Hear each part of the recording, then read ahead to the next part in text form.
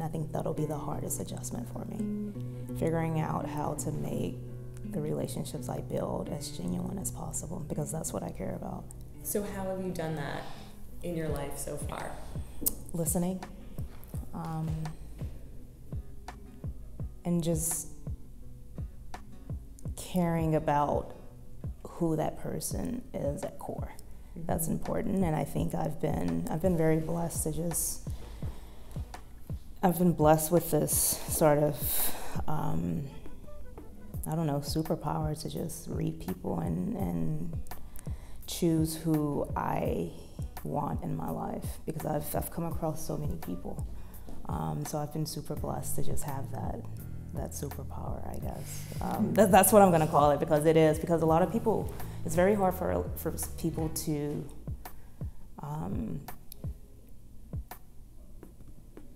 understand the purpose of other people and why they have come into their life. Mm-hmm. And I've been very blessed to have that. So I don't know if that makes sense. It makes 100% sense, and I think I don't take it for granted. I'm curious, when you've been on a team, so when I interview people for my team, I always ask, what's something that you're working on? And you can tell really quickly if someone is saying what you think you want to hear, or whether they really do believe that personal development and growth is part of a life's journey. And that no matter where you get, no matter what perch on the mountain you're on, we're all working on something. Yep. Right? We are working on something, and Ryan and I were just talking about how everyone has a story to tell, and you just have to be willing to listen to it, to just get an understanding of who that person really is. And I've been fortunate just to meet like a lot of people and just to hear those stories and to understand. I think that's why I understand people, because I've been able to travel the world. I've been able to interact with a ton of people. But more importantly, I've been able to learn their stories. And I think when you have that sort of, I don't know, when you have that privilege to do that, you take full advantage of it. So, I don't know. How do you make the time, especially now that you've had this experience here with Ryan and this group, how do you make the time within a business context, are you finding, to hear those stories and to make sure you give enough space to that part? I'm figuring it out. I think that was one thing I was going to ask you about, is just the balance. Like, I'm just doing a fellowship here. I don't have the responsibilities that everyone else have here, but I find it hard to balance everything that's coming my way, because I'm a perfectionist and I want to make sure everything is done right. So I would love to get your opinion on that, in terms of how you balance being a badass CEO, a mother, a wife, and on top of that, having a genuine sort of care and concern for the people that you're working with and the people that you meet. There's a lot in all of that, and I feel like I'm figuring this out every week, because just when you have the routine down, just when you think you've got it solved, the universe will throw you something that will either call into question how you're approaching things, or there'll be a complicating factor, right? I think, you know, what I try to do, what I've always tried to do, is on a quarterly basis, kind of map out what I need to get done for the business, what I'm working on with my kids, and for myself, and for my own health, which is something I don't think people talk necessarily about. And then I go down to the week of what I'm going to try to get done during the week. To be a mother running a company, to have any semblance of time for myself, you just have to be really organized, right?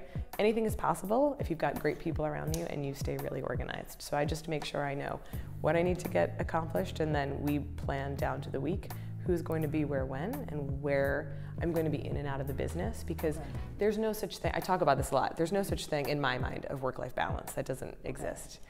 I think you have one life, and your life is like a pie, and your pie has lots of different slices. Some is your professional career, some is your family, some is my relationships with friends, some is myself, some is my own growth, and then there are lots of other things. I'm sure you've got passions outside of just basketball and work. And the question becomes, when you're looking at the pie of your life, which piece needs the most attention? Because you can't give equal attention to everything.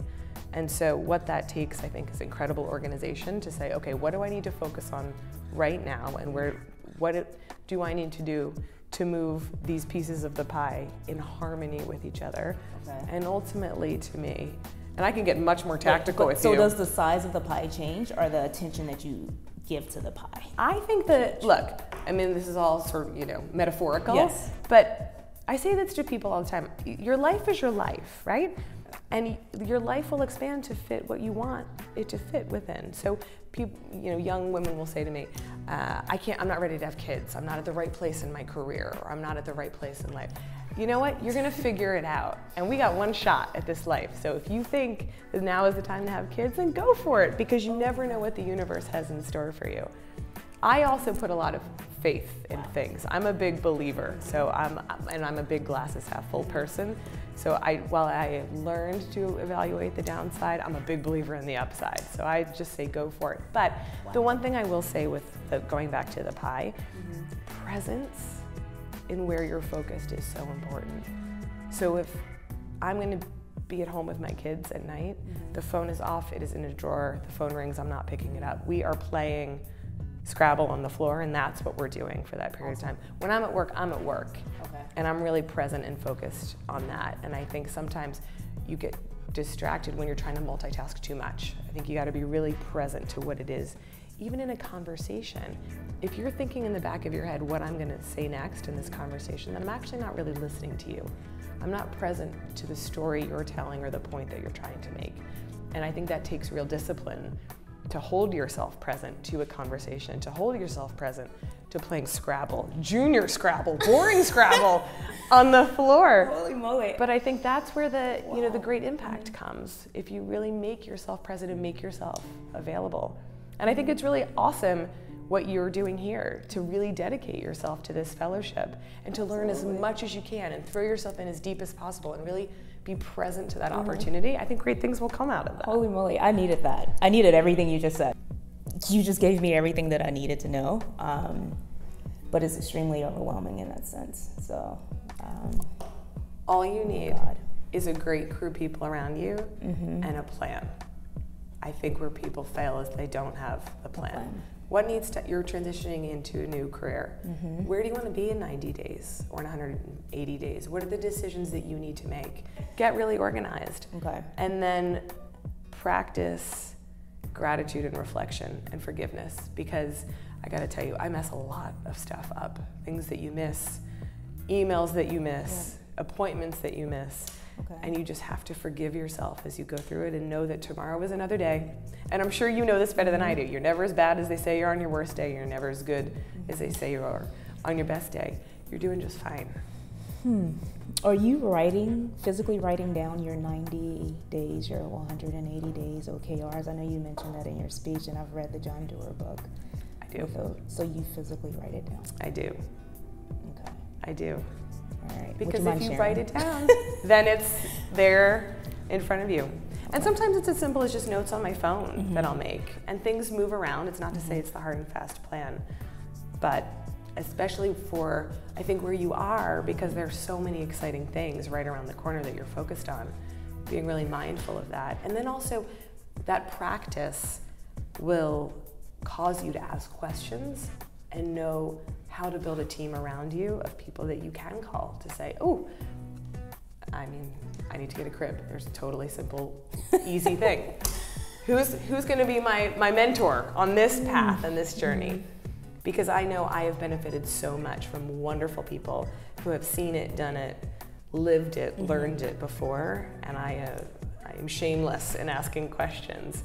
And you need that great group of people around you. That's where Ryan and the fellowship has been so wonderful. But even like my mom squad, I know that they will have the answer. You just put it out to that group and they will, you surround yourself with good people, they'll rally around you. I'm confident that I have a lot of good people around me. That's one thing I can hang my hat on for sure. So. Well, I think earlier in my SoulCycle class this morning, MK told me that I should breathe into the possibility and not be scared of the unknown. And I think sometimes you hear these people say things around you, and it made me think, you're right, why am I holding on to that? Why do I think that's not possible? Because you'll figure it out. What are your biggest fears? Do you have any? Oh gosh, Biggest fears. We all have them. Fear is a really interesting word. I think the only thing or idea of fear is really around family and protecting my family. When you have kids, you'll see this very soon, everything changes. And it sounds dramatic and you're like, yeah, I'm good. I'm good. The truth of it is that baby becomes part of your life and you're never gonna be the same because there's always going to be someone out there in the world that you're responsible for. And that moment of perspective, I know it changed me as a human being for the better, in that I realized, oh my gosh, the world isn't actually about me at all. It's about this person now. But with that beauty and that relationship and that responsibility does come a bit of fear, right? Because I think about him all the time.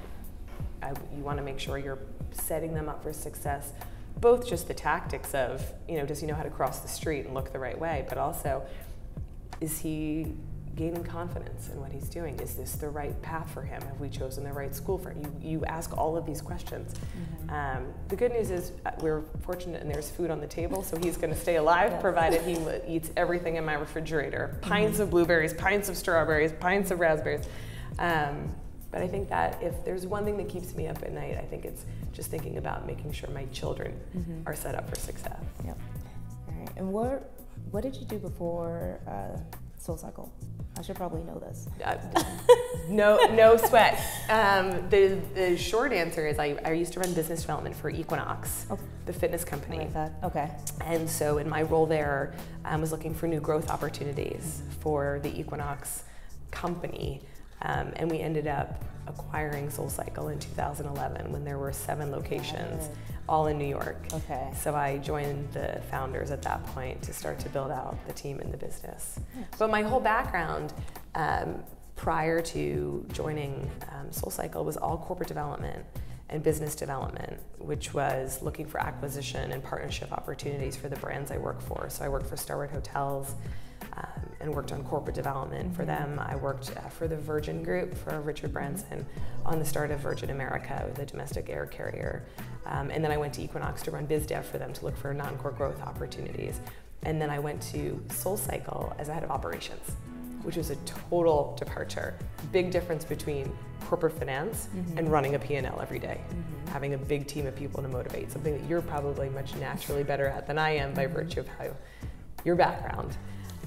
And that was really scary because I really didn't know what I was doing, and I had a belief in the business and I could see where we needed to go, but I had to learn a lot about how to drive a business through people, which is just fundamentally different than looking at spreadsheets and trying to decide if it's a good investment.